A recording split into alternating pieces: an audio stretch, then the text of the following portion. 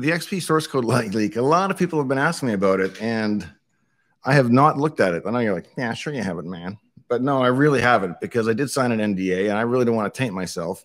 I was really curious. I did want to see Task Manager, so I think I can say this. Hang on. Let me be sure. Yeah, I think so. So when I wanted to do an episode on Task Manager, I thought this would be way more interesting if I can actually show the code and talk about the code and show how it's laid out and so forth. But I can't just take this leaked source code and put it on the web, because even though it's already on the web, my NDA probably prevents that. And even if it doesn't, it's not in good taste to do that, right?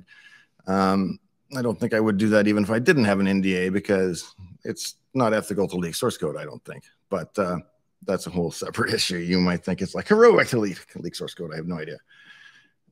Point being, however, that for legal reasons, I didn't want to touch the leak source code. So what I did is I wrote to Microsoft and I said, hey, this is what I'd like to do. And I asked them.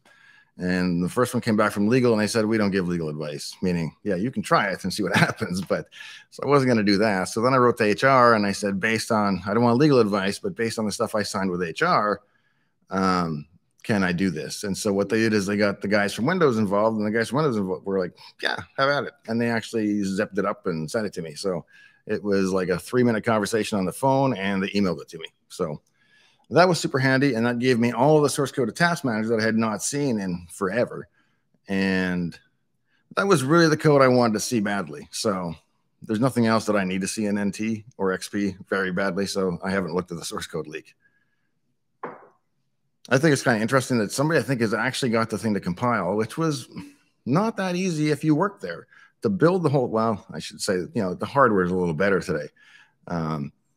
It probably builds in like an hour now or something, whereas it took a day in those times. But even getting it to do so with internal knowledge was not easy. So I think it's pretty impressive that somebody got the thing to compile and work from a leak.